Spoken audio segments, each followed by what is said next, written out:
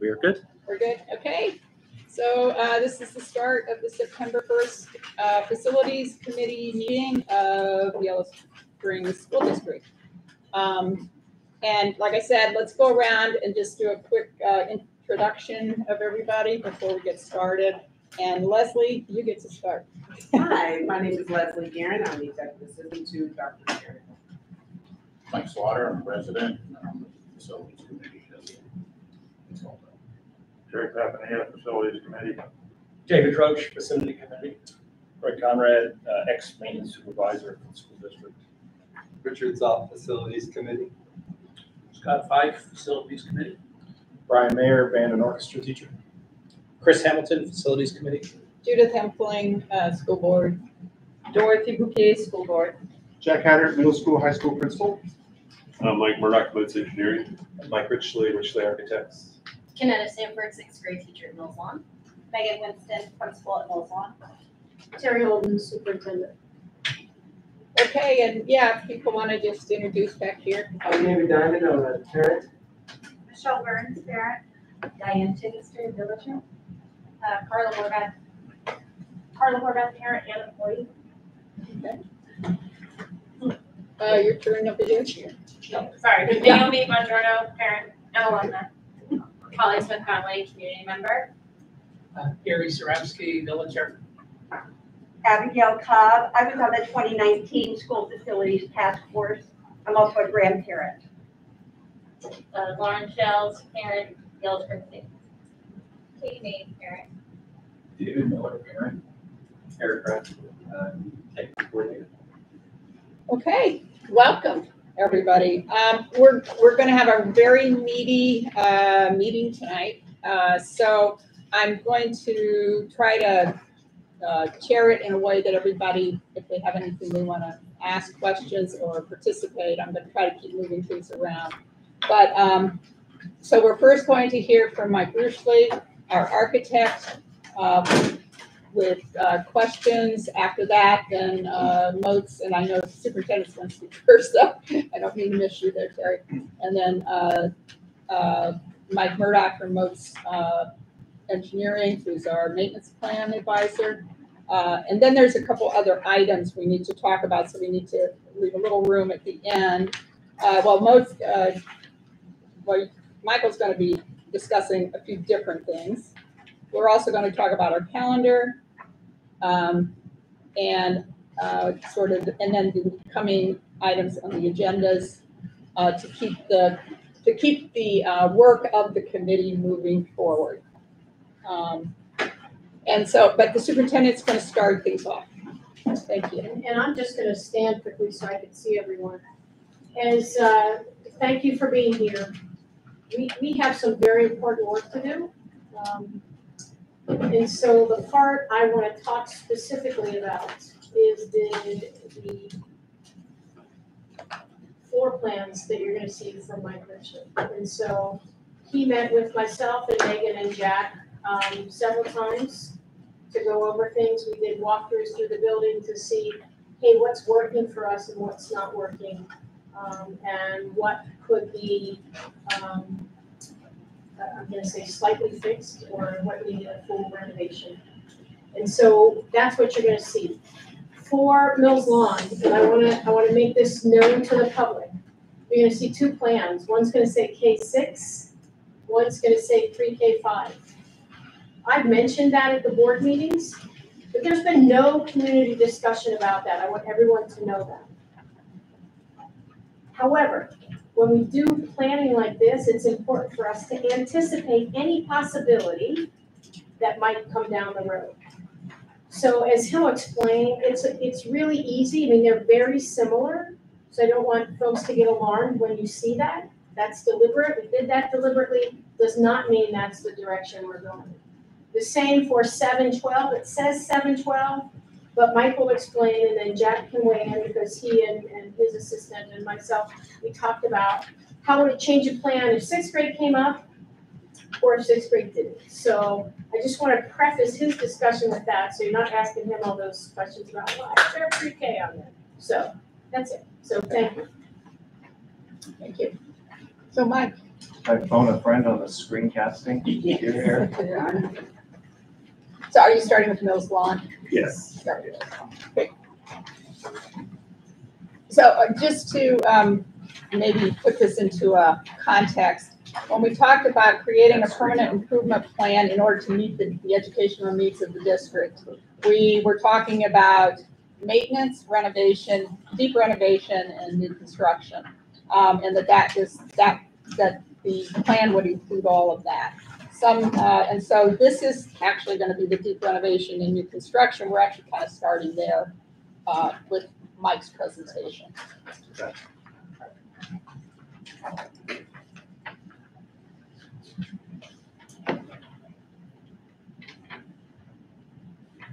I think this is kind of a mystery of rubber medicine.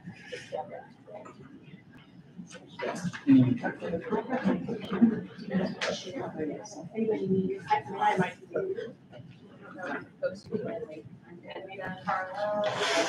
Yes, yeah.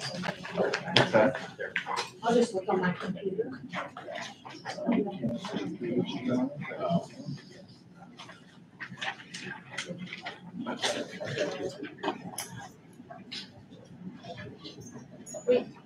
We also had it on the board agenda. Would it Right. help if we were? So for the public, it's attached as a document in the board agenda, Online, online, if you want to look that way. and it's all, Same place where you will find our board meetings.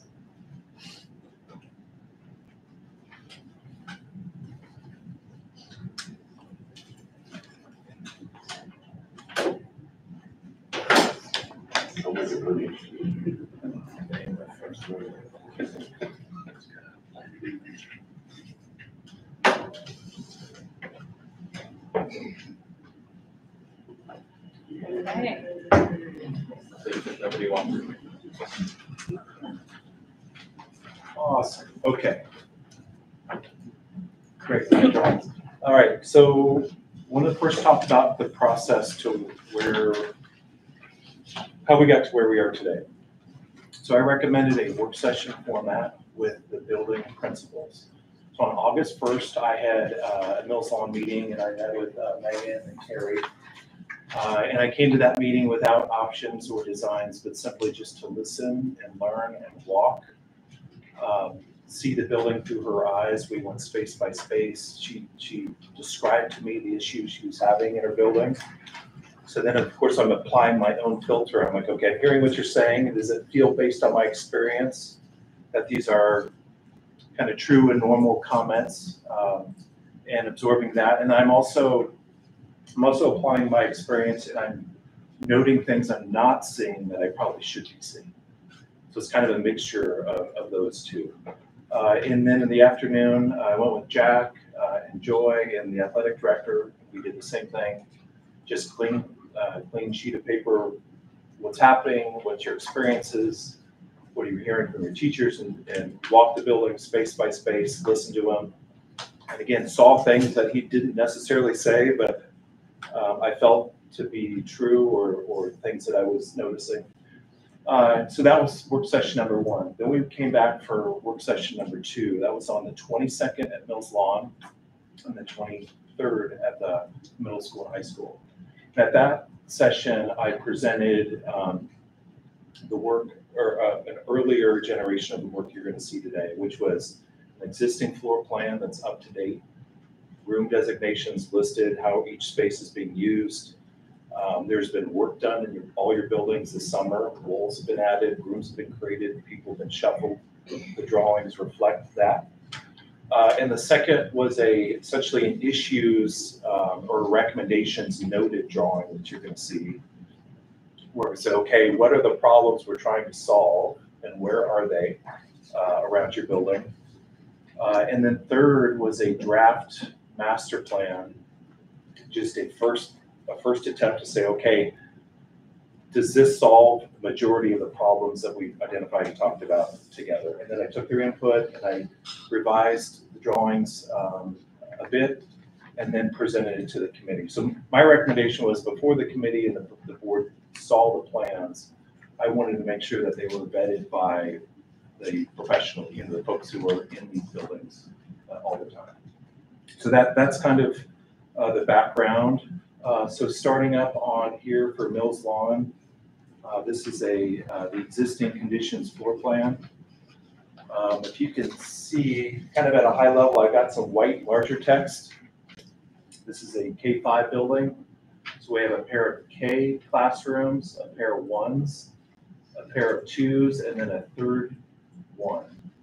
So what you'll see in this building is the need to have flexible classroom spaces because Megan's managing bubbles that are coming through, and they don't always, the kids don't come at you in neat 25 student pairs. Yes, they do.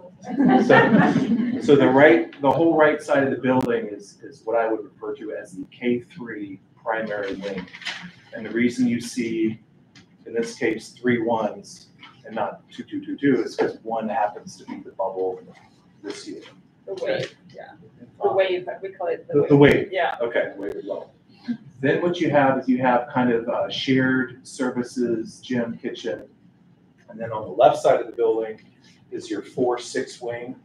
You've got 2 4s, you have 3 5s, again, because of the wave, a pair of 6s, and then you've got your specials, your art and music here. And then while the text is showing it, in the modular is your band room and a storage room. So you also have another special out in the back. And just for clarity, those should be switched. I'm in the first room. Excellent. Thank you. I'll switch that. Okay, so that's the lay of the land. This wall was added this summer, and a clinic and counselor's office was created, so that's all updated. Secondly, and I've got a limited time, so I'm going to move pretty quickly, was the issues, recommendations, notes. Again, this was an attempt to identify items in general, where they're occurring on the plan that are current constraints and issues. And let's start with probably the most important piece to solve in all this, which is security. So this building lacks a secure vestibule. And so the note is look for an opportunity to create a secure vestibule at the school. The office area, and these are some of the things I saw, was a general dispersion of office functions throughout the building, not because people are doing anything wrong, but you've got an EMIS office you're creating, and you've got special ed and psych, and it's just been kind of put them where you can find them. So I have a general note saying, look for opportunities to consolidate and right-size dispersed administrative functions, because you've got this folks all over the place. And in terms of running a school, it's always best if your team can be together. There's same thing with teacher workrooms. You've got teacher workrooms kind of split all over the place, and just look for ways to improve, consolidate that teacher workroom experience. K3 wing on the general note would be to add at a minimum 2 small group rooms, and then also look for opportunities to open up additional space. I'll kind of editorialize the K3 wing as a space desert, right? You come down this corridor and it's just a corridor to the end. And so the other side has the media center as kind of a relief or interaction space. The K3 wing doesn't.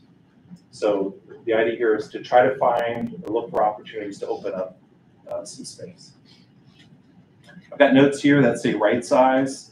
You have spaces that are too big for your needed use.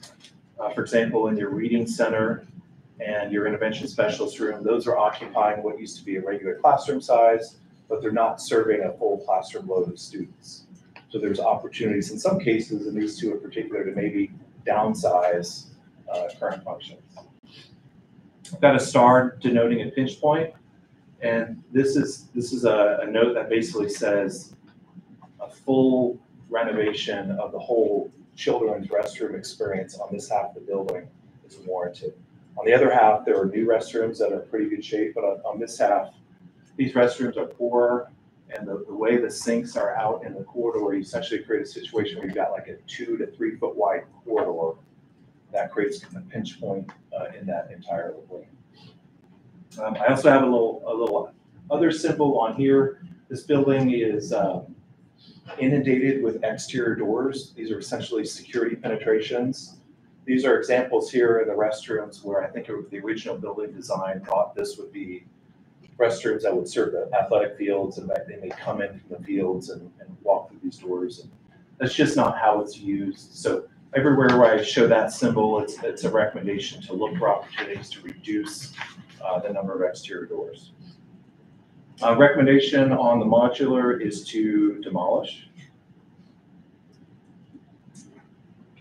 EMIS is in what used to be a green room. EMIS is your emergency. Yeah, sorry. This is our data Data entry. functions for the district. We don't have room So in the board office, we just. Wait, where is it at? right here. It's not It's showing. here. It's Off of here. the gym. Oh, I got it. Yeah. Yep. But that's an example of an office was created. However, now that you don't have your green room and you walk on the stage, there's probably other reasons, but the stage is full of stuff because it was stored in a room that's now an office. What is it, green room? A green room is a kind of a pre-stage, pre-function. Let's say you had an artist who was going to perform. Gotcha. They may go to the green room and Okay. prep it. And they have this, my mouse isn't showing up. You have the ability to go from that room through the door up the stairs on the stage kind of without being in front of the audience. Kitchen area, you have an undersized kitchen area, probably by half. And then you have an additional pinch point that's showing up as that star where there is no serving area, there's just the hallway. The serving area happens in the hallway. And then on this wing, this is just a personal comment from my experience in your art room. There's no dedicated art storage room, so the art teacher's room is the art storage room, so the whole western wall is storage. And there's really you've got some borrowed light from the clear story, but really no exterior windows. So just my recommendation was that might be a good room to find a new home for, based on some of those conditions. Some more notes on exterior doors. The two stars up on the left are restrooms that are currently not used. Lower level storage with a flooding history. And then there's a computer lab that a short wall between the computer lab and the library. And the idea was maybe that wall and the computer lab can be removed and the whole area kind of re-envisioned as a nicer media center. And then look for opportunity to add a small group room or two on the 4-6 wing. So that's a real quick recommendations, and I'm sure I don't want to stop for questions, but I want to keep rolling along. Okay. So this is a first draft, a first iteration. So this is not the end product. This isn't what we're recommending or necessarily what you're going to do, but it's just, the thought was, could we create a vision that keeps Mills Lawn and solves essentially all the items we just identified? Could we create a vision for that? And that's what this is attempting to do. There are 3 colors on this plan. The gray is what I'm calling a targeted systems improvements. This is, the majority of this is the 2002 edition. And if you walk through both this building and the high school, and you walk through the 2002 edition, I think you'll generally find that those spaces are in much better shape. So if there's any portion of the plan that lends itself to kind of strategic targeted renovation, it would be the 2002 edition. The blue area is an initial recommendation of what I'm calling deep renovation. Deep renovation would be all systems and all finishes. So you would walk through that when it's done, and you would have essentially what feels like a new school, new HVAC, new lighting, paint the walls, new flooring, new furniture. So we would feel like all new systems and finishes in the blue. And the yellow represents recommended building additions. So that would be reconstruction. I'm going to start with just a real quick primer on what a secure vestibule is. This is a really important concept, and I don't want to assume we all kind of know what this is. This is a case study of a secure vestibule of a different school we designed. And the exterior door is right here. And and this is the office area is in the red. In the morning, both the exterior door and the interior door, that secure vestibule, are unlocked. These are staffed. So you have staff outside, you might have the principal outside, and the kids are just flowing in that situation. When school starts, for certain, these interior doors are locked. And this is what we're calling the secure vestibule. And then the exterior doors can either be locked or unlocked, depending on what kind of level of security you want. But the reason I bring this up is it's important to realize that there are other spaces that are important for secure vestibules to work. And that's essentially the reception and the secretarial area, the way to detect, deny, and delay them. So a secure vestibule is about denying and delaying entry, right? You're not going to stop necessarily someone from coming through, but if you can significantly slow them down with the school's partnership with the Yellow Springs Safety Department, if you could just create some more time, that help can be on the way. That's what we're looking to do. So in the situation during school, you would have a couple options here, and I'll show you a picture of that. If I can slide over. So this is inside that secure vestibule. In this example, there's multiple levels of engagement. There is a transaction window. So if you wanted to do quick face-to-face or passing a paper, you could do that, or the door itself. So this would be the door you would be buzzed into. As you can see, there are design elements and line of sight elements. So the secretary has, just by nature of where she's sitting, line of sight of who's in the door. So you're not necessarily relying on the camera. The camera's great, but you've got a clear line of sight. So that's kind of how that looks. And then once you're inside, this is the door from the secure vestibule right here. Then you're greeted, and there's important functions that happen in this secretarial reception area. You're identified, with the system you're buying, you give them your ID, that takes some time, and you're scanned, and then you're given a pass. So we create and design the space for that to happen. So there's some chairs, people can sit and wait, and then it's only after all that happens that then they could proceed through this door here, and then they're into the school. Okay, so I just wanted to explain that it's, when we're talking about a secure vestibule, for the secure vestibule to work, you need more than just the secure vestibule. You need some of these supporting functions to support. So with that, let's dive into that recommendation. All right. So with Mills Lawn, the proposal is we would come in and we would create that secure vestibule internally in existing space by adding the glass doors in the wall. And then this is that door into the reception area, and then you have the secretarial area, and then once they're badge identified, then they would be let through this door and into the school. The way I did that is I greatly expanded the footprint and the size of your current reception and secretary area, because there is anyone's taken the tour, there's no space for any of that to happen in your current. And the way I did that was I basically expanded and consolidated the office area into this entire block by removing one of the classrooms that was in the way. So we've created a kind of a new administrative area with a principal's office, itinerant office for speech and sight, admin restroom, a clinic with a restroom, and a clinic that's also directly accessible from the office area, which is great for folks at the front desk to be able to kind of control and monitor and go back and forth.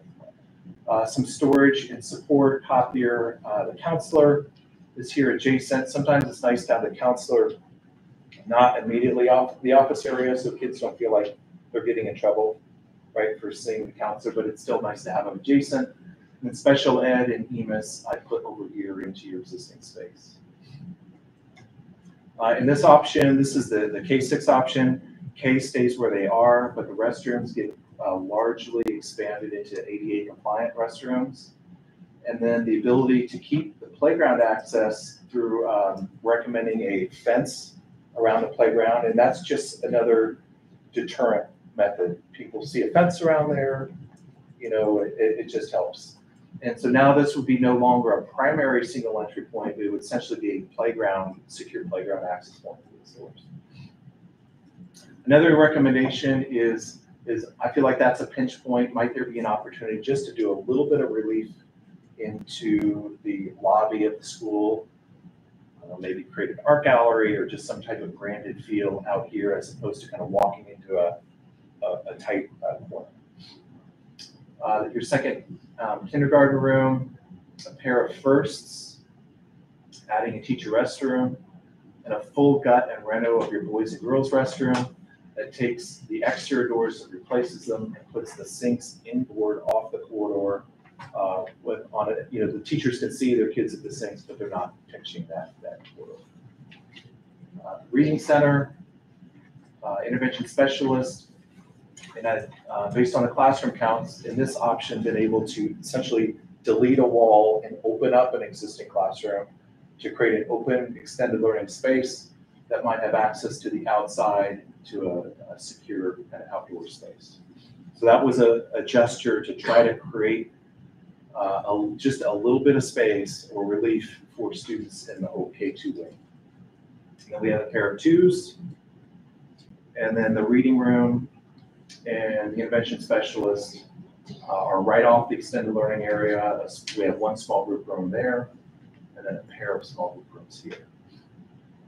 As we move over, we hit the flex.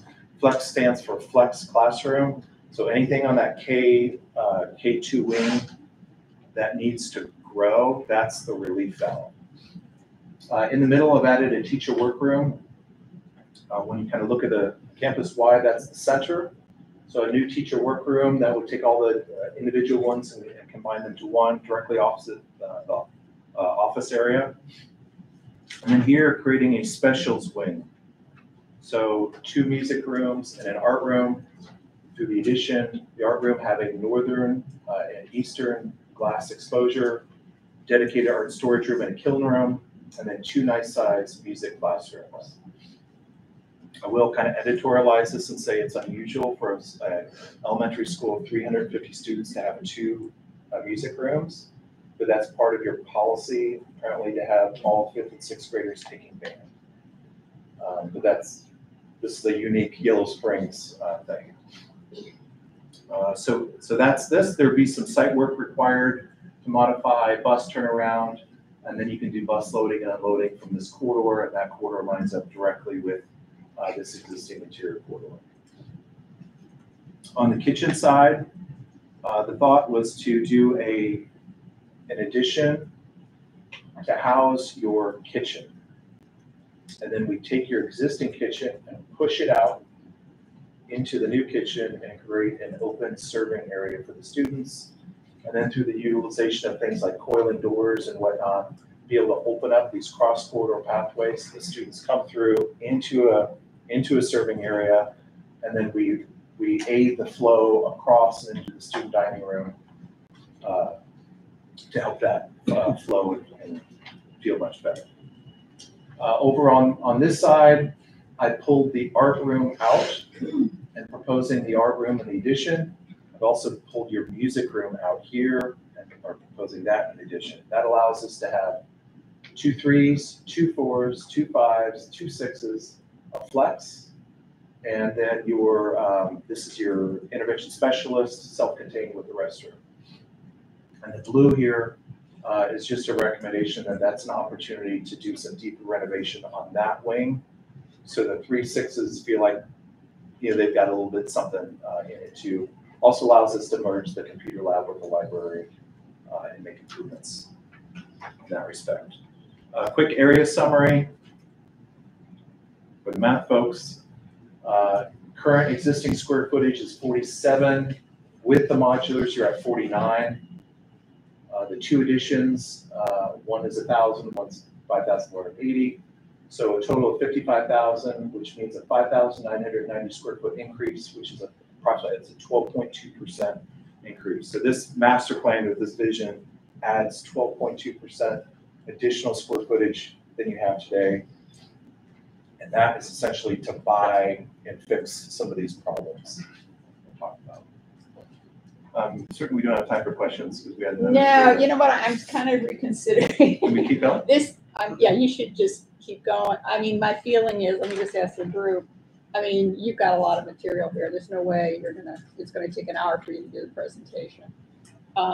Either we're gonna have to go past 9, and if people don't wanna do that, I'm almost wondering if we should just do presentations with a little bit of questions at the end, maybe, as a way to, but I don't know, how do people feel about going past 9 o'clock? No, we can't. Terry? I'm gonna speak for the school people. It's rough. Okay, so why don't we, I mean, we'll have then we'll have time to digest, and then, I mean, the committee's going to have to think about whether it needs another meeting this month. Can I To ask actually, if maybe, if folks have questions, these presentations are gonna happen in next week's board meeting? I just wanna make sure people have. they're happening at the beginning, is that Have an correct? opportunity to ask questions, because I think that's really important. No, that's fine, but I'm saying, is it going to be at 6 o'clock is Next, when the next meeting week's starts? board And meeting begins you're gonna an hour have earlier my at start. 6 o'clock for that. Okay. So people should mark that. Okay, Keep going? keep going, I think. Okay. Go to the high And that's school. just my opinion, I don't know what. Yeah, I think, So option B, its cousin is a pre-K to 5. As Terry mentioned, these are very, very similar. And I'll just point out the differences.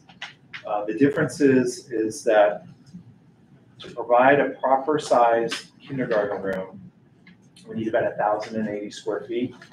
So in this option, I backfill pre-K where K is today and then create 2 new Ks. These dashed lines represent walls that would have to be removed. I was able to do it with only taking down 3 walls. The other difference is each kindergarten room kind of best practice is to have its own individual ADA compliant restroom right off of it. So each kindergarten, so we add a single restroom here for this kindergarten room, and we add a single restroom here for this kindergarten room. And that's pretty much the difference.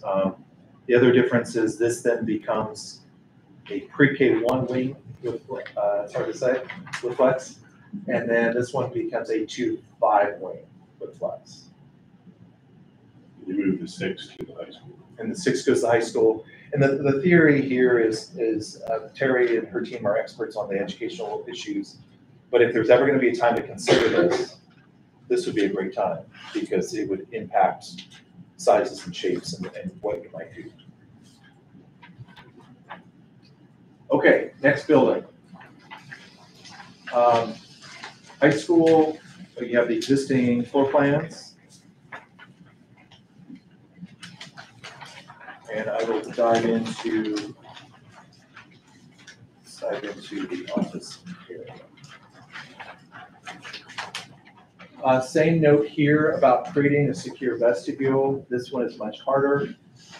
The other problem here with deterring folks from this building is there's really no identifiable front door at all in this building. And that's a safety kind of deterrent issue as well. So trying to solve that. There is no teacher workroom, and there needs to be to support the teachers. This was kind of a big one. You have a French classroom in the wrong place. I'm speaking very plainly. You've got this problem with serving and all this, and you've got a French classroom that's causing it, not their fault. It's on brand. But sorry. It's on brand with French, I'll The take French. it. It's been other classrooms as well. We're eliminating The problem French is anyway. the space. French, yeah. It used to be that. Yeah. You have restrooms that are undersized, they're just not big enough, and you have a custodial storage room that I think could help solve our problem. We have an open stair that surely could use some safety improvements, open treads, open to the walls. This was an idea from your team about the idea of maybe adding some operable walls to let the library and the cafeteria kind of speak to one another and flex and flow. The Kiva is creating a problem because the student dining room is too small. Now I know you eat there, but that was a room that was added that might want to be removed. All right, so we move over here. There's a question about the band room. There are steps down. There are ADA issues. So no. An opportunity for theatrical improvements to this gym. There's no acoustical treatment. There are no multi-level lighting abilities. There's no even like modest lighting bar for any kind of theatrical performances. So I think you've got the space to do it, but that could use some attention. This is an unsolvable. I just want to bring this to the committee's attention. You have a 50 by 84 foot high school court, which is regulation size, but the recommendations are 3 foot minimum end line to end wall, 10 foot preferred. You've got about 2'9", and you have it right here, and you have it right there. Now, you've got pads the whole way across on both sides. Short of building a new gym or making your court shorter, you know, these are some problems that are maybe not be solvable through a renovation. A note here about consolidating dispersed admin spaces. You've got an admin space in here. You've got what's the feeling is a fairly underutilized locker room, restroom area. This corridor also feels very, very underutilized today because you have that corridor and you have a corridor in the middle school. So it just feels like it's not doing too much. The question about what to do with the shoebox. We have some additional administrative space over here that's again dispersed. It'd be nice to consolidate. And then as we move up the stairs, same comment about the open stair safety improvements all the way up, both stairs, both sides, and then looking to add restrooms on floors 2 and 3, whether that's girls on one floor, boys on the other, or maybe a little mix. The feeling is that it's just not a great situation for students on the 3rd floor to have to come all the way down to the undersized restrooms on the 1st floor and right back up. And they're existing, aren't they? What you're talking about, the plumbing is there? There's some plumbing, I think it's on the other side of the wall, but you could get to it. Yeah. You could get to it. Okay. Same thing, first draft up of an improvements plan. And let's jump right into the front door. So in this one, we solved the secure vestibule, identifiable vestibule dilemma through an addition. What we do is we create a portion of your administrative team through new construction out here where we're able to add the secure vestibule, reception area, secretary, and be able to control all of that before students are into the building. For starters, we have high school, middle school principal, AD, admin restroom, conference room, some admin storage. And then they are supported by additional office area across the hall, which is where your current office area is today. So turning your current office area into a guidance suite with middle school and high school guidance with a guidance storage and guidance conference. Creating itinerant offices, so this would be like speech, psych, PTOT, where you have those small offices today where your AD is and your assistant principal. Clinic restroom, a what do we call it? Gender neutral, thank you, right here. Hallway, teacher workroom, custodial storage. And right where that was expanded is where your current choir room is today.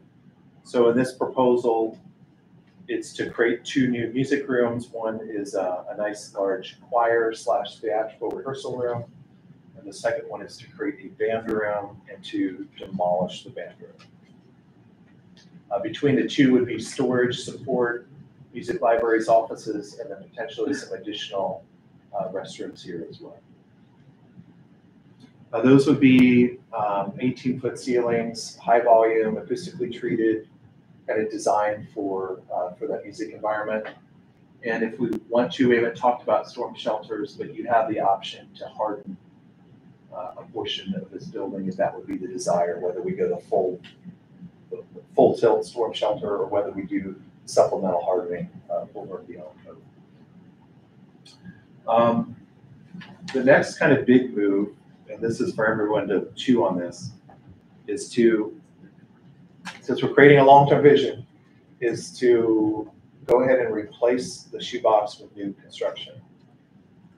And the way I did that as efficiently and economically as possible is I demolished it. The courtyard today, I would characterize as underutilized and not too loved. So we take an addition and push it to where that corridor or that courtyard is today, and we take advantage of that underutilized corridor for free. And now the addition is only those classroom spaces, and we're reusing that. So that's a big move. And the other big move we did is we flipped the school. In this proposal, junior high grades either 6 to 8 or 7 to 8 are in the tower, and the high school is all at grade. So the vision is, or the kind of the politics of this would be, we're doing a new high school addition that consists of high school classrooms and performing arts spaces. So all the high schools on the ground floor. The science labs that middle school currently uses are really nice. I think they might need to have gas added to them. That's all part of the 2002 edition. And then your kind of capstone high school experience can all be on the ground floor there. And then middle school up the tower. So all these rooms have been reorganized and relisted as high school. So the first in the addition is a special ed self-contained with its own ADA restroom and laundry. And then as we march down the way, we have 2 high school math classrooms with an operable wall with the ability to open that up and have them both in one larger room. A pair of small group rooms. High school social studies, high school English language arts with a movable wall and 2 small group rooms. You've got your student advocate, high school social studies, and high school English language arts. This is all existing with the movable wall, which gives them a lot of flexibility. High school science lab, high school career tech. That would be another high school science lab. Thank you. Thank you, I missed that. High school science lab. And then over here, we have the engineering lab. And then here, this is just a first proposal to create some restrooms. The problem with these restrooms are they are remote, removed, distant, and just to give maybe some faculty restrooms and maybe some kids restrooms with a face to that high school directly felt like you would solve some building control problems. The pair of art rooms are here, and this stays for now as a Spanish classroom.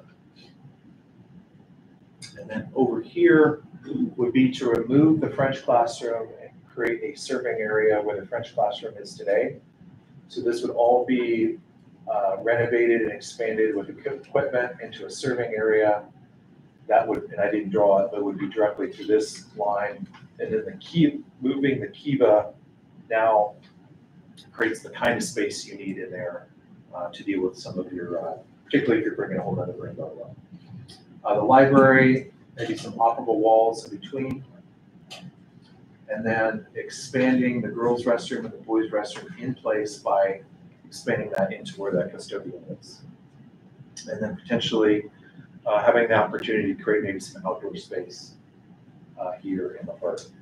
I did look, just to editorialize a bit, look at options to save the shoebox for storage or some other use.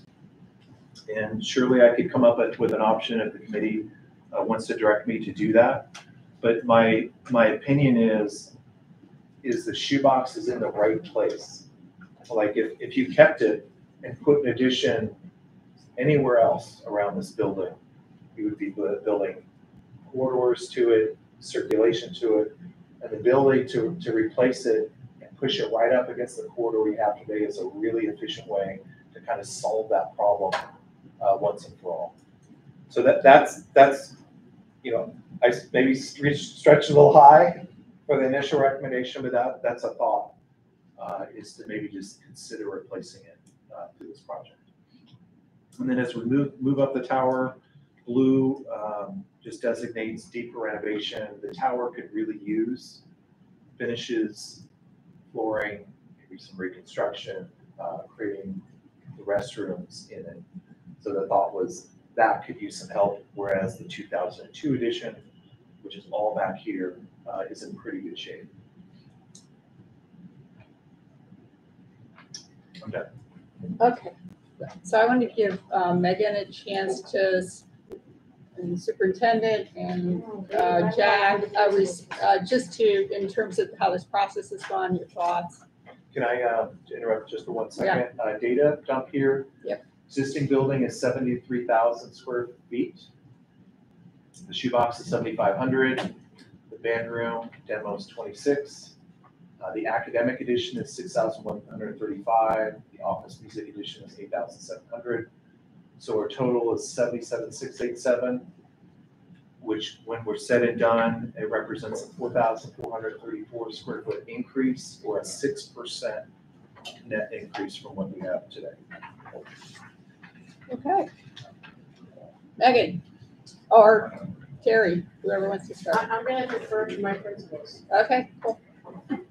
So I think the first thing I would like to say is just the day-to-day operation in a school building can be difficult for many different reasons. That could be number of students on any given day, different classes moving from specials to back to class, different classrooms moving to restroom time, this class going to lunch, this class going to recess. There's a lot of movement in an elementary school building, and maybe even more in a high school. But in elementary school, they are all moving typically at the same time. So just keep that in your mind as you are looking at some of these areas where it gets congested in the hallways. That is ultimately taking time away from students in the classroom learning with their teacher. So I think that's kind of number one. I think the main point that I would like to make based on these drawings is if we are a district that values PBL, we are a district that values volunteers coming in and working with students. We're a district that values small group work so we can do some targeted intervention. We are a district that values the arts, the music, the art, the band, orchestra, and we're a district that values belonging and students feeling, that sense of belonging when they walk in the doors. And I'm sure we all value security. And I think everything that Mike showed you today speaks to the values that this village and the school district have. That goes with, the new music rooms, making sure that we have 2 music rooms so we can continue to offer band, orchestra, and choir to students, having the secure vestibule, keeping the students safe,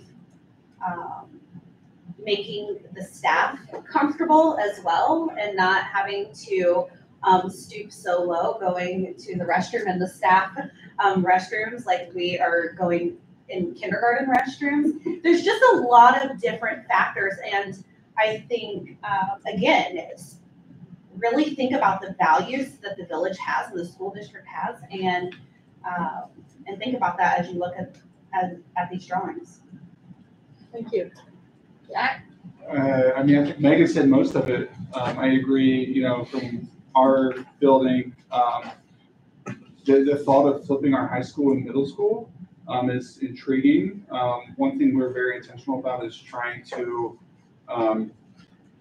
provide kind of an early or intentional transition into middle school and into high school. And I actually think moving the middle school to the tower allows us to do that better. And like you said, the art space, music space will still be there. We are sorely lacking a consistent theater option in this community. So right now, our only theater space in our building is a classroom that's been converted with walls that were painted black. And for a community that values the arts, it's not sufficient. So the thought of us really trying to capture that in this plan, I think is important. The functionality of our building, this addresses the restroom challenges. So we have kids who literally at a bell change have to go all the way across the building because there are only 4 stalls serving the entire tower. So just the idea that we're addressing the functionality. And then, a big piece that I've continually brought up here is our teachers are important pieces of this, this whole plan. And education is in the midst of a crisis right now. So the idea that our facilities can also serve our staff, I think, is very important. So just the thought of adding staff restrooms to that back hallway, when you think about what that does for a teacher who needs to use the restroom in that 4-minute transition as they are also trying to monitor the hallway and are trying to help a student with a question at the end of class and all these different things. There are just subtle things that I think we've addressed in these plans that support the whole team. Terry? No, I think certainly at first cut, it's, it's not a new building. But if we're able to get this done, this would completely change the face of both buildings in our district. I think in very positive ways. So I think we had a really good experience working with Mike. So I would just echo what the principals said. Do you want to talk a little bit about that educational push towards moving 6th grade, possibly? Do you want to explain that to people? I think developmentally, that's where they really need to be at the secondary level. And so from my seat, and you had to shake your head yes, and even something like curriculum, I can't buy, it comes in K5, 6, 8. So we just purchased a pretty cool science curriculum, 6, 8. So when we had to do training, we had to send the 6th grade teachers up so they could get their materials and training and then come back down. It's just, I think even from something like that, coming at it that way, but they might want to speak to developmentally about why that would be appropriate. Now, let's say that happens. Then the next question is, what about pre-K? I know Dorothy has mentioned, why does the district not offer pre-K? There are some districts that do it. I think there are tons of advantages to it. There are some challenges in compliance and the type of staff you need. But again, that would beg the question: if the 6th grade goes up and we have the room, how do we serve not only our families, our district families, but how do we serve the community by offering high quality preschool in districts? So just some things to think about. The only other thing I want to add is, for me, the second part of this is hearing the systems piece, because hearing what? the systems piece to Oh, this. okay. So, this time of year, we have classrooms that are still brutal from an HVAC standpoint, from a moisture standpoint. So, that's the second piece as far as student comfort and teacher comfort that I'm interested in. And I don't know if you wanted questions at the very end. I saw some. I'm kind of thinking, I have a this process is, question. I'm kind of thinking we should just stay on these drawings. We've just taken in a lot of information. People are going to have questions and comments, and I almost feel like modes should hold. And we may have time for a little bit at the end, but I just think it doesn't make sense to not get some input and questions answered at this time when it's fresh in our minds. And it's such an interesting presentation. I think everybody's probably pretty interested in what is being proposed. So I'd like to start with the committee. Any initial comments or questions? And then we can hear from other folks as well. I do have a question. Yeah. About tearing down the shoebox. Is that because you need a certain square footage for the classrooms that you're adding? Because it looks like, just based on the drawing, that there's like 10 feet that bumps into where the shoebox is currently. But if you shorten that up and just gave the classroom the rest of the space, is that not enough to, because it just seems to me like it's a shame to lose 7,000 square feet of still usable space. And what are you proposing it be used for? Well, you could do a lot of stuff where you could do, you never have enough storage space, maybe small group. So I would, while Mike's thinking of an answer, I would just say, I wish we would have held our meeting in the shoebox tonight. Because it is, so for example, when we were gonna meet at the high school to discuss this, we were gonna meet in the library and it was occupied, so we went to Jamie Adolph's room in the shoebox. And literally, as soon as I walked in, it was like somebody punched me in the face. Not only the heat, but you could smell it. And Mike said, well, this is better than it was the first time I came here to look around. So I think, I get what you're saying, Craig, but I think it is just, it seems like, wow, it's a nice big space, but when you actually are in it, it is just awful. And to store things, any type of paper thing, we cannot store in there simply because of the moisture and the humidity. And no electronics, right? No, so I remember the copier issue is that the paper would warp in it, it would stop, so no electronics could go in that room either.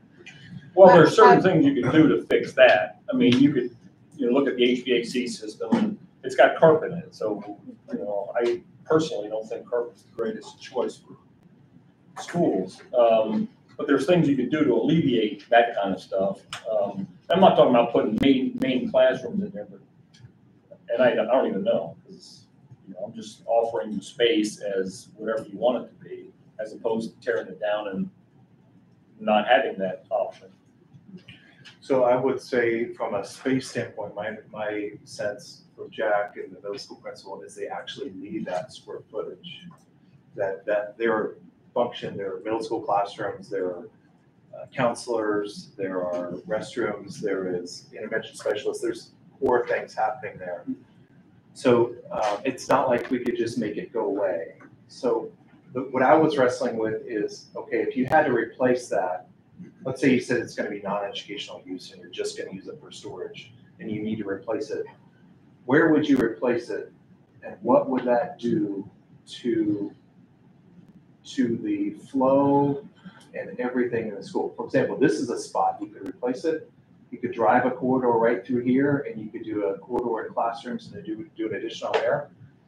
But as a principal managing a building, do I want that much load that much further away from me?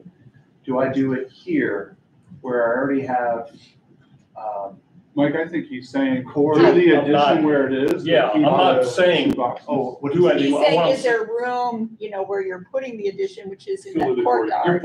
I'm still putting the addition in the courtyard. Yeah. Oh. Does that not give you enough space to make it, that was my main question. Okay, so could you do something like this? And Yes. just fill it in? Yes. I would say theoretically that would be possible.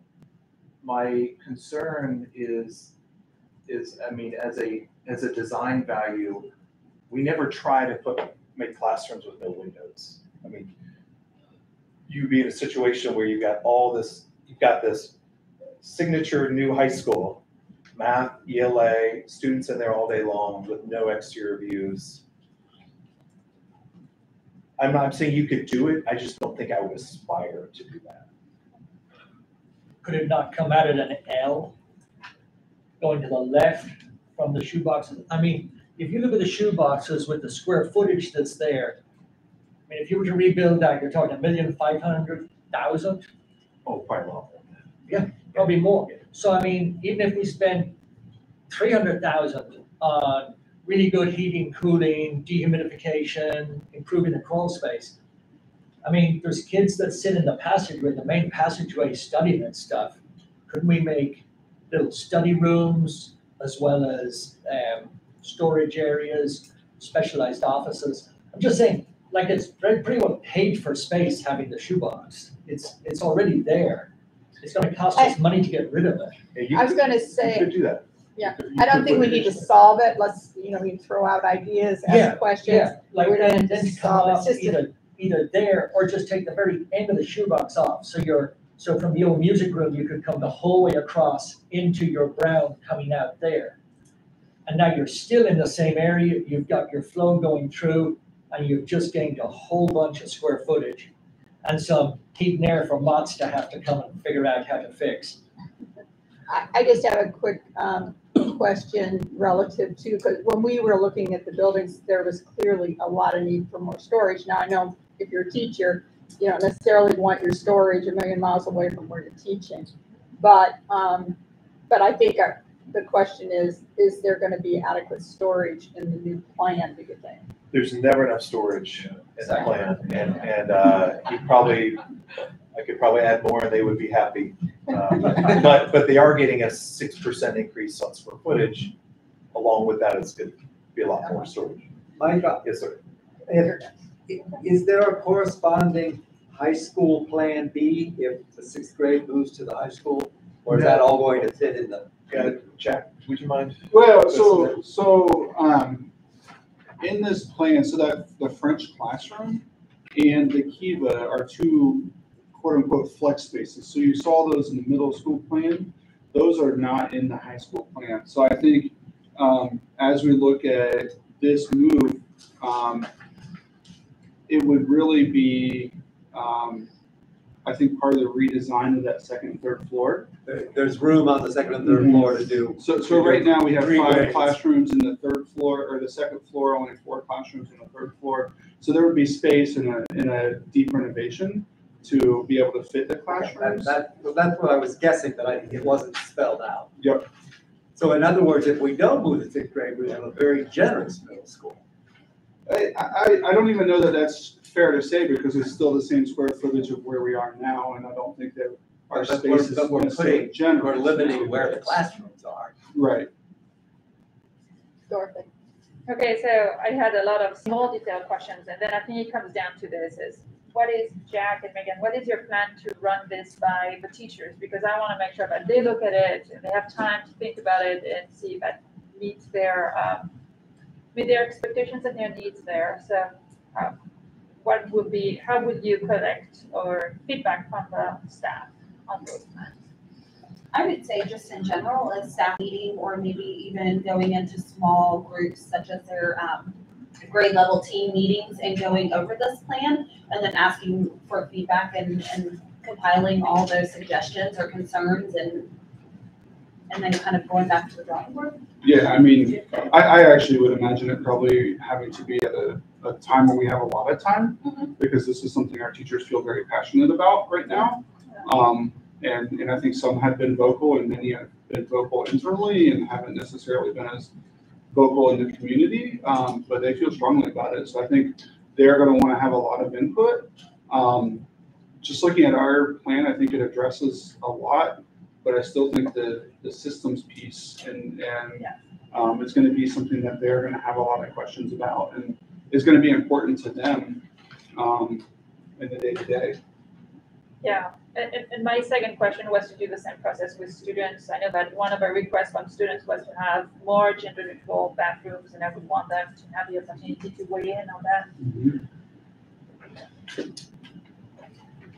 that. Jerry? Yeah, go ahead. Is it worth considering filling in the floor of the band room, pouring a slab on that to make that all one level and make that a usable space? You could totally do that. Huh? You could totally do that. Yeah, foam, you usually stick foam in there, then pour a slab, and then you don't have, yeah, you can do that. Does the new music room on that corner, would that interfere at all?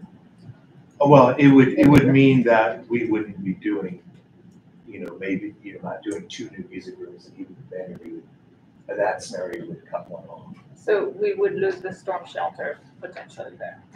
And if you filled in the Well, there's- octagon, doesn't it eliminate some Offices and space, storage space. offices and space for students? Because right now they can be tiered. And so when you're all flat, you lose when you tier, you can have more students in there.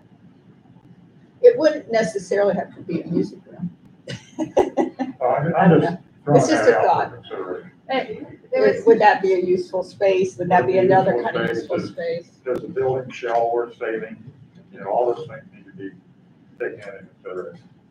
something else about them. I got one question Wait, here. I'd like to- The new kitchen, you got the delivery doors there, and they're fairly close to the service. It's not great, Yeah, but you can also deliver, you can deliver through here. It's a bit more remote.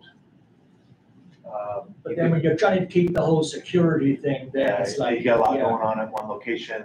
You can try to have deliveries before or after school, but that's kind of a drawback of trying to keep everything where it's at. In our current, Could you deliver through the door that you have shown just in front of the new construction?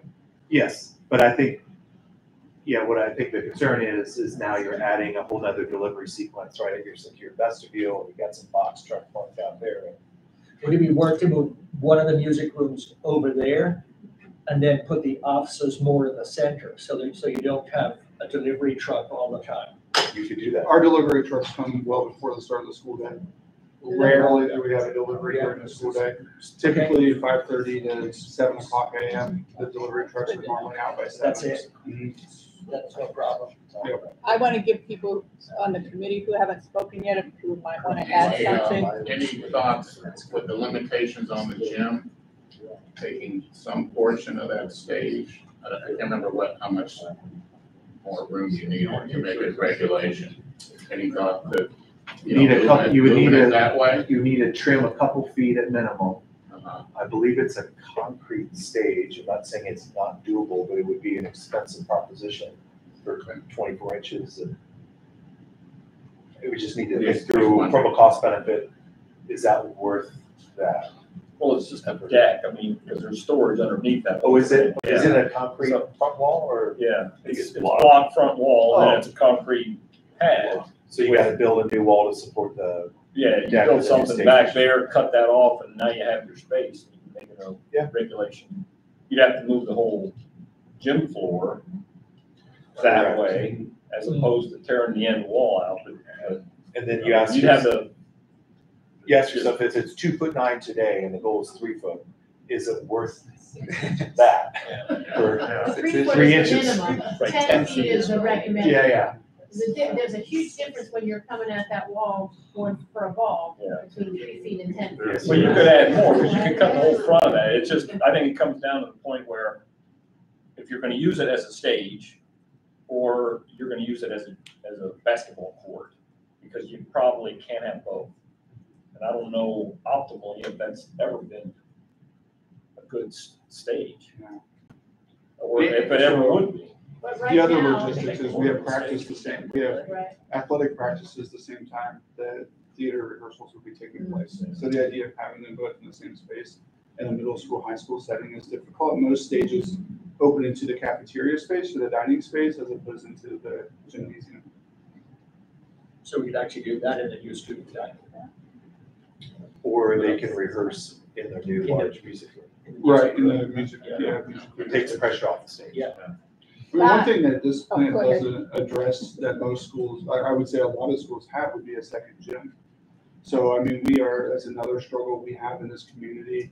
When we have high school practices, high school games, middle school practices, middle school games, particularly in the winter season, we're using the ESC gymnasium, which is still the original tile floors, 2 backboards. You know, it's, from a facility standpoint, it's not ideal for our student athletes. We're even having teams practicing at the Bryan Center in that original gym down there. So, you know, a dream would be to have a second gym, and I don't know. It's not a sticking point for me in this plan necessarily, but it would be an ideal that a lot of schools, even our size, have. Scott, I saw you over there. And I don't know to what extent this may in any way segue to or from the stage issue, but the one thing that sort of stands out to me as missing in the high school plan as discussed is the performance space. And I've heard so many people talked to me about how, as much as we value the arts, performing arts, plays and musical performances and so forth, we really don't seem to have much in the way of suitable spaces for those students to perform.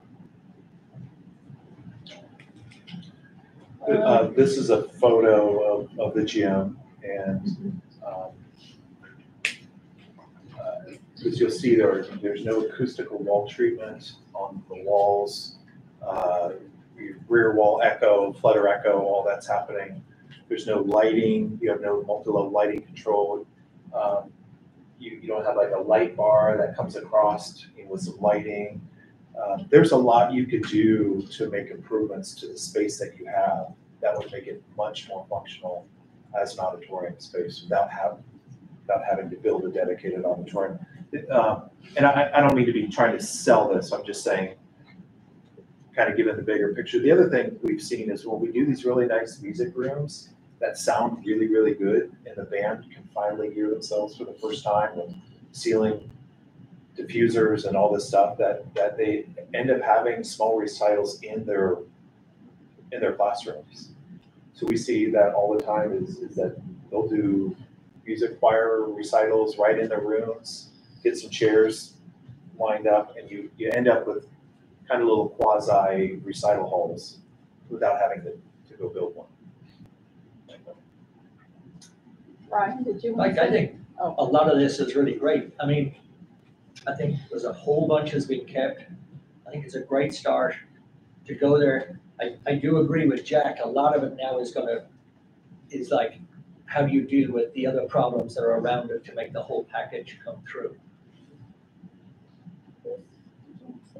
A question on the Mills lawn, so with the music room, art room double as a tornado room also? Is that your thought? Yeah, you could potentially harden the box here if you wish. And I didn't speak a lot on this, so there's currently a moratorium, and districts are not required to do that, but that's supposed to lift this fall, and there's uncertainty about whether that will be extended. What some districts are looking at, so the requirements for a full-on ICC 500 compliant storm shelter are numerous. I mean, you have to have mechanical systems that can withstand it. You've got to have restrooms that support it, that can withstand it. You've got to have a generator. The costs go on and on and on. So some of our clients will say, could we consider, and this is kind of the in-between option, could we consider hardening the box? Designing stiffer walls, stiffer roof, better roof wall connections, better footer wall connections, maybe grounded solid, more rebar, and stiffen it and make it the absolute best place in a storm you would possibly want to be in the building, but not necessarily do the generator and the restrooms, because the tornadic events are actually pretty fast. And so restrooms make a ton of sense if you're in a hurricane zone where you're waiting something out for 4 or 5 hours, but when a tornado blows through, it's generally a pretty quick situation. So there's sometimes questions about, do we really need to go the full route and have an isolated restroom? So that was the thought here, is you could harden or do a storm shelter over the art music. The challenges too are then you need storm shutters, or because you want windows. You want art rooms with windows, right? So it's the trade-offs of now you've got to have shutters that come down and block it. Kinetic, did you want to say anything? I'm just trying to give people who haven't spoken on the committee a chance if they have anything they want to add or any thoughts. Yeah, so one of the very first things I think about is we talk about the exterior doors to our classrooms that are up there. And one of the major things is that with this, our students don't have to walk outside to go to band anymore. That's a major thing. So when they go out to band now, they walk outside. So that's another place where we have to open up our doors. They walk out, come back in through the doors. Thinking about having our classrooms opened up like through there. So when we have classes switching, because there are only 2 classes, those 2 classes switch at the same time. So moving us out, especially the grades that do switch, moving us out to a bigger hallway would help, so that kids are kind of passing instead of having to wait in one spot until one class gets out. So thinking about the movement is really nice.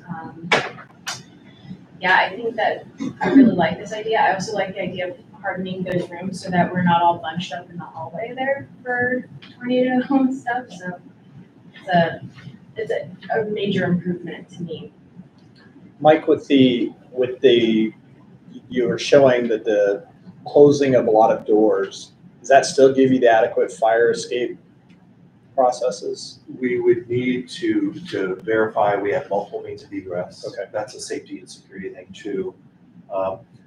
The only thing we would need to do a bit of a code review on is this edition has exterior doors out of all of the classrooms. So the problem is if you don't have those, then you've got folks exiting through a space to get to another space. And so we just need to do the code analysis to see how many of these could possibly be removed. Yes. Why are the doors a problem? So it's a penetration point. So are the windows. It is. Just as much as the doors are. Yeah, but Less. generally speaking, a door feels like a more vulnerable penetration point than a. So it's psychological. Yeah. It's easier to get through a door. No, it isn't. A locked door versus Not glass. for you, Yeah. Richard, for most people. The Ohio Facilities report in 2018 take a new construction cost for Southwest Ohio at $253 a square foot. What would be your guess in this current climate? What new construction might cost on a square foot basis? Total all-in project cost for this, which might be something which would be on the ballot, and I'm making this up, November of '23. So if you're looking at a bid event in 2024, if I were advising you today, I would say $450 a square foot. $450. What about, that's for new construction or for the total package? For the additions. Okay, what about the deep renovation?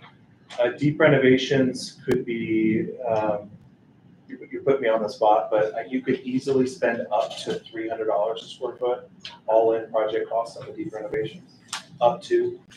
The benefit of these plans compared to a new school is because new construction costs so much, these minimize new construction compared to even the 2018 plan where we replaced the entire tower. So you have a lot less new construction here, which helps.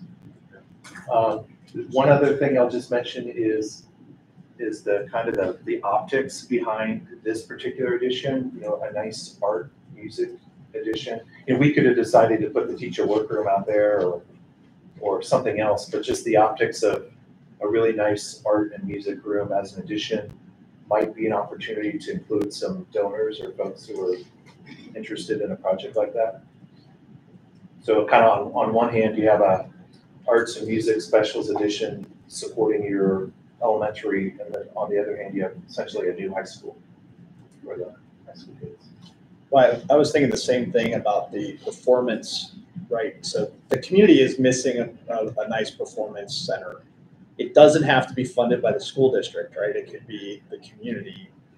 I guess that would solve some of the, performance questions. But I don't know if we always, because I think some of the original plans had that as part of this, right? The performance, not these plans, but plans. There was a vision once upon a time to have like a black box theater. Okay. That could easily be added to this as a future vision. That would be right adjacent to your rehearsal spaces. And there was some interest in that. There was also a plan at one time to add on to the front of those lawns stage for prop storage and different things. Because I worked on that shortly after I retired. They were trying to get together an enlargement so that they could have full theatrical space there. But I don't know where happened with that. Any other folks from outside the table? who What wanna about a try? stand? I've asked him, he said, yeah. Anybody? Yeah, go ahead. Yeah, I had a question about outdoor spaces. That's been addressed a little bit at Mills Lawn, with the fence around the playground, the sidewalk that's being put in. What about the high school, the parking situation, the very poor drainage, the very dreary, frankly dreary looking exterior? Could that be painted or brightened somehow? So this is just a little, so we're kind of in the master planning phase, but just a little note or a gesture that says the entire drop off, there would be site work required to redo all that because the whole drop off would have to move out front. And then in terms of your vision of the school, you would have a new addition, you'd have the ability to do a nice entry feature. I don't know if it's a canopy and bike parking. And then depending on how far you want to go with the tower could be reskinned. A new skin applied to that tower. Okay. That could essentially give you a whole kind of new, what'll feel like a whole new. Visually look different. And my final question about outdoor space at the high school is, especially if you eliminate the courtyard, I agree with you, the courtyard doesn't look like much, but I know my grandchildren go there and the front area that's kind of garden-like is completely exposed. So I'd like to know where high school students could be outdoors for lunchtime or some of their classes. So where we had just quickly conceptualized it with Jack was an opportunity to do something right here. Which could be, you know, kind of in the heart of the campus. All the classrooms could get to it. You could get to it from the student dining room and out. You could eat lunch up there. It could be secured. It could be an outdoor classroom. And you know, you probably could argue that as an experience, it might feel a little better than that because you'd be looking at the trees and the lawn versus just a blank wall. So replacing this outdoor space with a prettier secured. Yeah. That sounds great. Thank you. Yeah, say your name again when you speak. Okay, yeah, go ahead. I just wanted to say it's nice to hear things on this scale being proposed after watching the last two processes unfold. I wasn't sure what would come out of this next process, so it's encouraging to me to see substantial things being proposed. It just lifts my mood a bit. Yeah. Did you have a question, dude? Just good optimism. That was it. Yeah, I like the kind of out of the box thinking. I guess my question is about where students go while all this work is being done. How long would it take? How much? Where would they go? There's a cost associated with that, both in learning and. Yes. So I do not have that would be a full team, full hands on deck scenario. But for like off the top of my head, this addition could easily be built while students are occupying the building. It's separate from the school. I believe Jack, if you handcuffed him and put a gun to his head, could probably say he could do without that for a period of time. So part of this team, we did a space utilization study and we could build potentially a master schedule to free up enough spaces to where teachers could travel for a year or two. It's not something that would be ideal, but for a year or two, if we would need to, we could make that work. Travel to other classrooms. Yes, like when a teacher has a plan period, there's whatever teacher's on a plan period, a different teacher would use their classroom during that plan period to teach that class. Is there gonna be a lot of? A summer, a full year, Yeah. summer. And Mike was saying, usually our strategy is a 2 summer and then a year bridge. So like a 15-month schedule, for example, like the kitchen. You can't not have a kitchen. So we would hit the kitchen either summer number 1 or summer number 2. Same thing with central plant, because you can't switch over utilities. So you target certain renovations in the summers, and then through the academic year, you can do your construction. They can do that. The contractor can do that from the outside. And then just also, this is going to depend on the budget. You know, maybe you do, and I'm just making this up, maybe you hit the first floor as a first phase, And then you don't have to renovate all 3 floors of that at once. You could do it over a series of phases Or or as you time. pointed out, you're adding a certain amount of space, so the part in the front of the high Could be your school could be swing space. done without impacting the operation of the high school at all. And then that space could be used for something other than its intended use while, the next phase goes on. So there, I think this concept gives that flexibility. I see a hand. Yeah, Say your name again. Katie Mays. I just had a quick question about Mills Law, and I noticed that there is the single point of entry, which I think is great for safety, but it's already a logistical nightmare sometimes to drop kids off.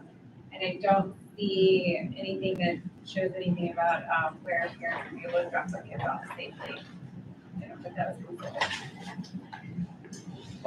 Katie, that really wasn't, I mean, the answer to your question is yes, it's a nightmare. That really wasn't part of the discussion. So I think What's the nightmare? I guess well, I'd like to. there's just not a lot of space for everybody coming into one Yeah, door. I mean, we don't have like a circle drive that parents can come in and, which is part of this issue, but part of the larger just location issue. Yeah. Honestly. So, yeah.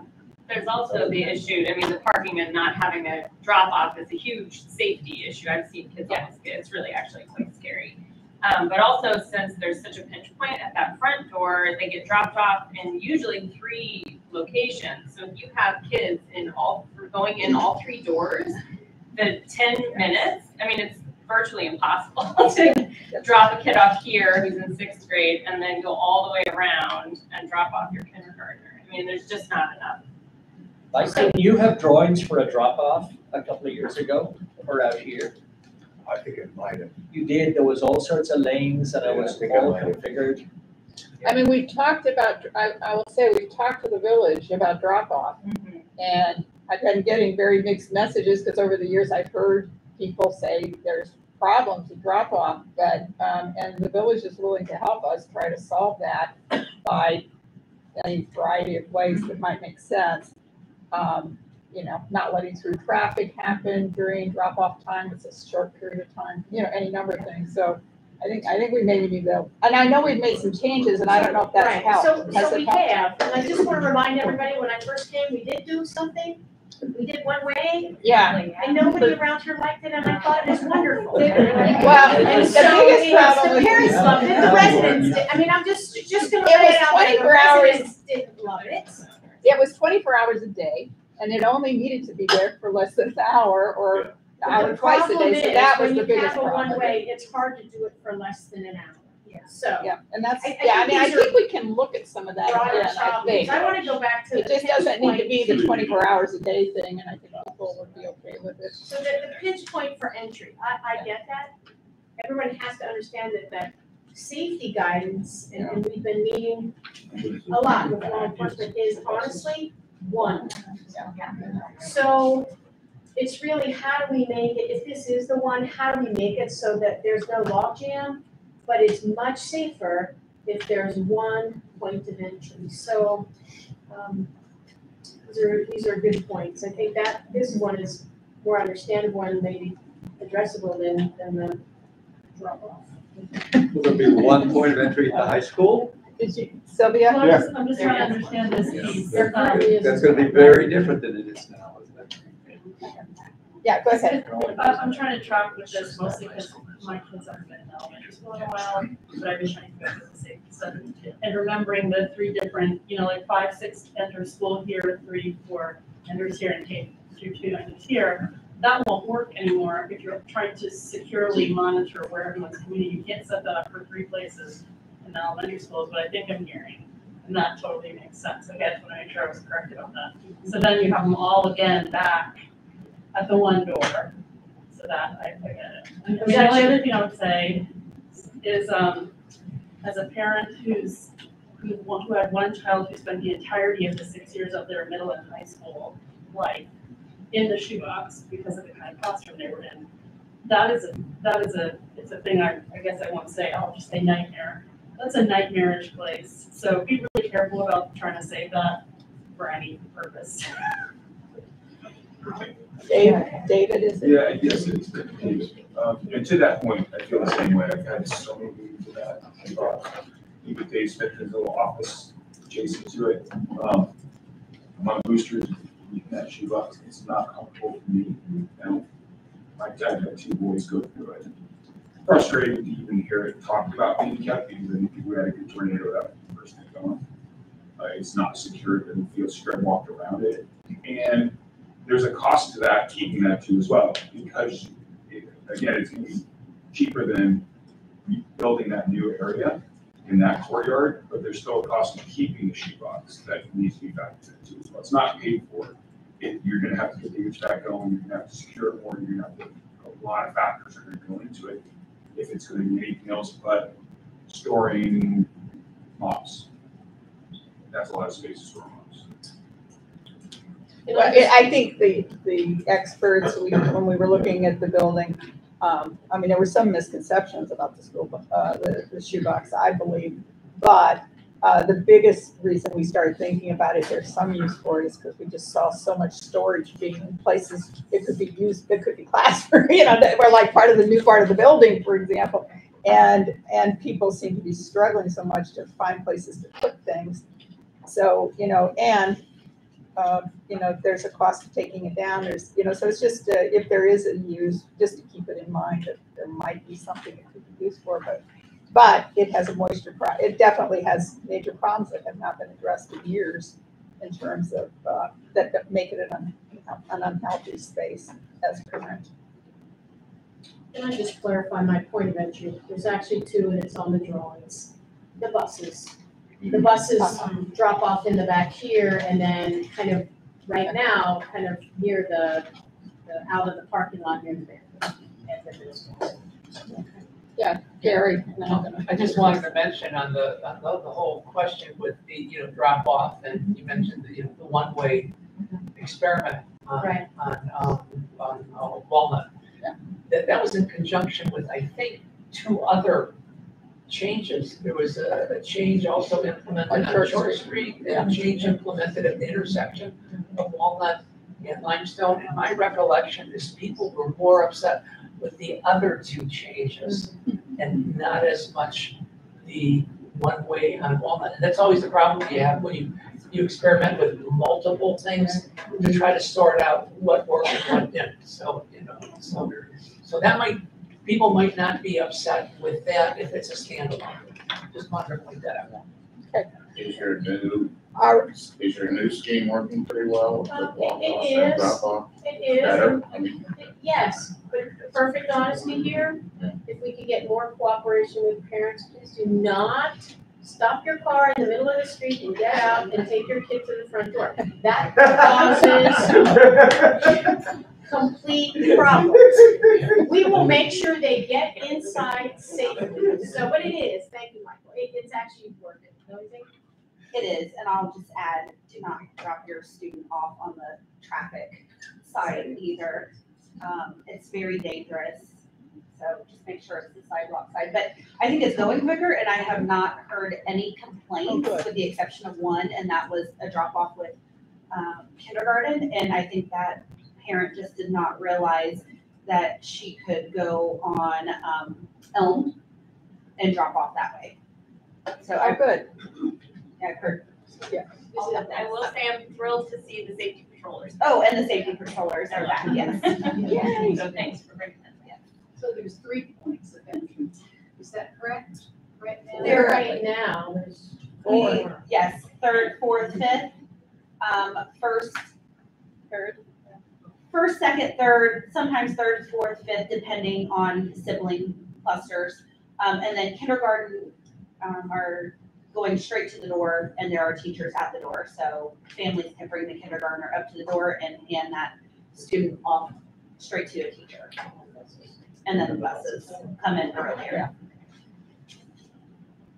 I do have a related question for Mike Rushley on this plan here. I'm looking at how do we access the playground, because I think we closed that entrance here. On my option A, I showed the doors. I think I may have left them off accidentally on option B. So, Gotcha. I just want to make sure that they still have an access. yeah, then, Because you wrote it as a storage room and I was like, oh, is that no longer a yeah, I'll hallway? clean that up. Okay. So I'm kind of thinking maybe we should try to move on. It's 8:30, or 8:40 almost. And I'm just trying to figure out, I think maybe the best thing, I think we're just gonna hold any discussion, that there were several issues that, Michael Murdoch is preparing for us. But I think rather than going into that, it's all right with you. Why don't we go to a couple of items? Well, in terms of, we have talked about visiting a couple of schools, the committee. A newish school, fairly new school. I'm not sure if it's brand new or 5 years old. Some people wanted to see, how a new building is wearing, I guess is the word. And then also to see a school that's an older school that's been at deep renovation in the way that we are considering. So we had talked about that, and I know you guys have been thinking about a couple of possibilities. Were you? Sure, so, Forest Hills, School District, we did 9 renovation additions. One Where new is it building, at? it's in Cincinnati, Cincinnati. Anderson Township. Okay. So they were all, So it's a mix of there were older buildings brought up to. K5s and K3s, or, sorry. There was Is it a mix of and sort of one older new, buildings that have been one brand new upgraded full school, and and then the rest of them were additions and renovations. Okay, And it was done in 2017, 2016, 2018. Over 3 years, we went through all the buildings. okay. So there were new entrances, but the majority of it was renovation. It was deep renovation, tearing out the slabs, putting in new plumbing, new bathrooms. Okay. Did you have any? I liked his. That sounds like a because great the- idea. It's a little far to drive. but that's Yeah. the only thing. The reason why is those were the same vintage buildings, right, Yes, 1950s. And I think that's a particular point, is seeing buildings of that vintage and how they were redone with additions on them. It's a pretty particular Similar situation. construction, similar exteriors, very, one floor, single floor, in most cases, maybe a tall section for a gym, but a lot of the same problem. We just finished a new K-12 open 2 weeks ago. But I hate to take you through a brand new K-12, unless the committee wants to see a new building just by comparison, because it really is radically different. I would like to see that. Yeah. And where is that? Um, That one's in Springfield. But there's others. There's lots of new buildings around here. So, Michael, are you able to organize the Forest Hills? We were Sure. talking about maybe, mid-afternoon before school is out. I don't know how exactly how this would I don't know if work, you want to get school us- in or To not. sort of see it in session, and then, but to have time to also be there after session, so we're not interrupting anyone. Is that? I'm sure they would be. You think they'd be, would you take us there? How would we do that? Who would lead us? We'd be there, so we'd probably have to settle on one or two schools. Can you give me some building names? I'm familiar with Forest Hills. What schools are you talking about? All of them, but Like it what could be would- Sherwood, it could be Nagel. It'd be- Sherwood and Nagel honestly would be two good options. Yeah, they're close, And I think Nagel was important. and so that's their middle school. Yep. Yeah. Correct. So, how we do this thing of trying to see if people are available, Leslie, you can help us maybe There's with that also in terms of getting a couple of. Elementary right across from Turpin, which would be a high school, elementary school, which is kind of where you're at, Yeah. at middle school, but they're very close. Have you done renovations at Turpin? Yeah, we did renovations at That Turpin would and be- Anderson. that would be good too. Yeah. Are we doing this all in one trip? I think we can, it really is gonna depend upon the hospitality of Right. Forest Hills We're and, probably gonna have to and go their, earlier. their, comfort with having visitors. And, you know, most districts would, generally accommodate it, and it's also gonna depend on group size. And it could be a split, it could be split and That's a good then switch. So, And what about our principals and teachers that'll be teaching and principal and? well, Day off. Anyway, that's something Yeah, we I know. can figure out. We don't have to figure it out tonight, but. October 8th, Field trip. October 14. 14th, On the day where there is no school here? yes. But there will be there. Yeah, I we have have, no idea. we have professional development day. Okay, okay. We're banking on the fact that it won't coincide with theirs. Yeah. October, if it's a Friday, October 14th, actually, that would be a really good day, because, these folks wouldn't feel pressured to have to choose. And we could take, I can only speak for the educators, we could take the whole day and just make the trip down there worthwhile. Okay. All right, so we'll try to, Leslie's gonna help us try to coordinate this, I guess. Is that okay, Leslie? I think really the piece, we can do that, I think the key is Forest Hills. I think once, if they can't accommodate us, then I think the key is really what Yes. dates can they accommodate us? Yes. And then we're gonna have to make our schedule fit around that, but I would propose I'd be October, surprised if they wouldn't accommodate it. They're- October 14th. Okay. I'll call them tomorrow. And then, I wanted to talk about the date of the next, meeting, because a couple of people told me they're not available, and so I wanted, from the committee, I wondered if there was the possibility of moving the date. So it's October 6th, and I was wondering if we could maybe move it to the following Monday, if that's a possibility. And that's in tied with the timeline of months' work too, so we need Right. Right, that's why I wanted to bring it up tonight to see who can come and who can't come, because, I know. How many people are not there, would be there for the October 6th meeting? How many people are we trying to accommodate here?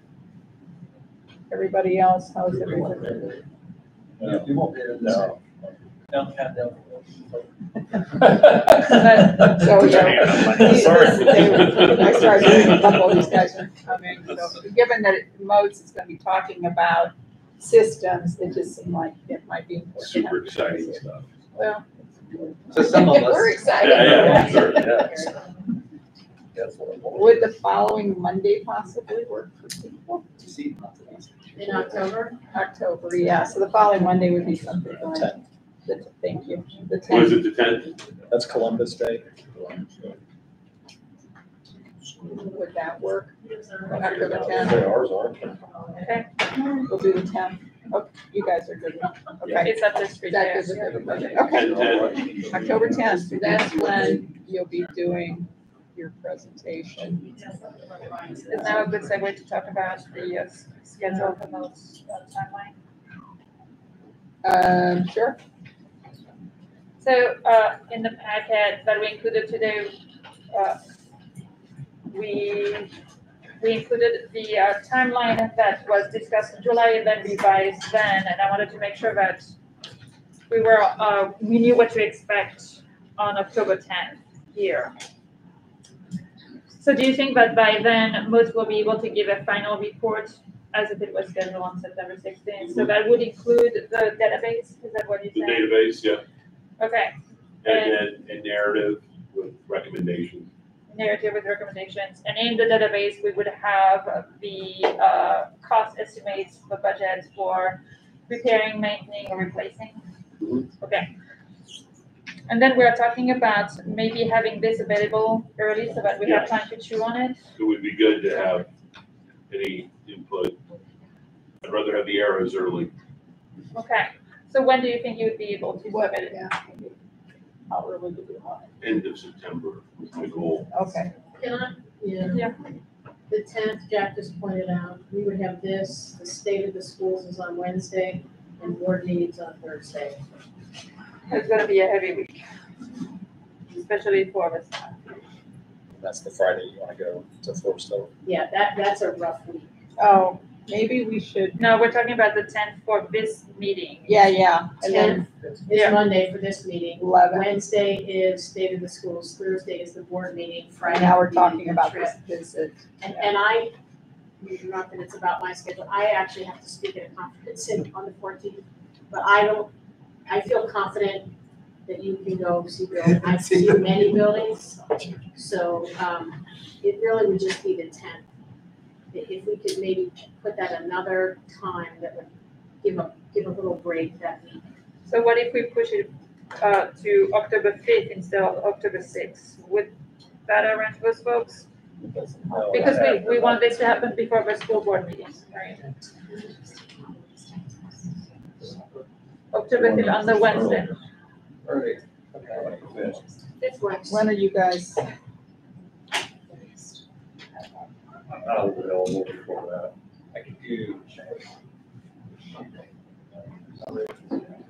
Actually, that week I'm fairly well shot. Yeah, you are too. He's gonna be away.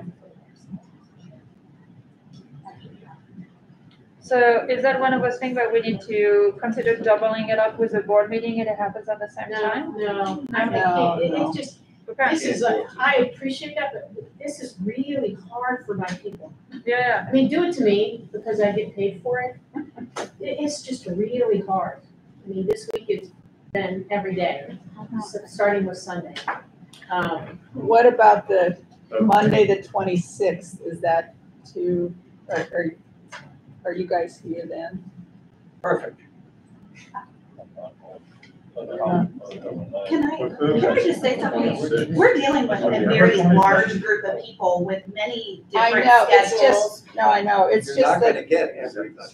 You're not gonna get everyone, I mean, you're talking about work meetings, you're talking about, childcare days. And I think just leaving it at the set meeting dates, and we just have to agree that we will be missing some people because it would be way too hard to figure out, and then who's more important than who. If he can miss this date and I would miss this date, I just think it makes more sense to keep them on the scheduled dates that everybody has on their calendars instead of trying to figure out when everyone is available. I think that's just the fair way to do it. I don't know if anybody else agrees, well, but. I don't disagree with you at all. I just, we've got the building experts and he's gonna be talking about building systems. And so having 3 of them missing seemed like significant to me. but if we have it But- ahead of time, But maybe if we have maybe we could meet, maybe we could have an early meeting. Meet with those guys, Yeah. that's fine. Something Like like that. earlier or the week Yeah. before, or, that is, I don't know if that is working No. for me. I think that this is where we could go split roads and kind of lose the process here. But I'm wondering if we have access to the database early on, is there any way that you would be able to provide something in writing so that it would be considered doing the meeting at the set time and set date? When are you gonna have your piece ready? I'm good, shooting for the end of September. Can you give us a date? So you I'm gonna look said at it. That's a good one. week of the 24th, I don't know, the 27th, Okay, would that give you enough is that time October, is to that September? look at it and? I'll give it a try. Okay. You're gonna be gone too. Yeah, but I can make that work. Okay. All right. All right. So October 6th stands, Yep, so we're back to October 6th. 10th is canceled. So yeah, we'll try to make sure we get that input. If we have the information well in advance of the meeting, then we can confer among ourselves and have the people that can attend the meeting represent the people that aren't there. It's only when we get a package a day before the meeting that we have to be at the meeting. Okay, yep, good point. All right. The next meeting, October 6th, thinking about the agenda. Michael Murdoch of Modes is going to be presenting an extensive report on the condition of systems of the building and the building envelope itself. And then the database. Yeah, as well as the database.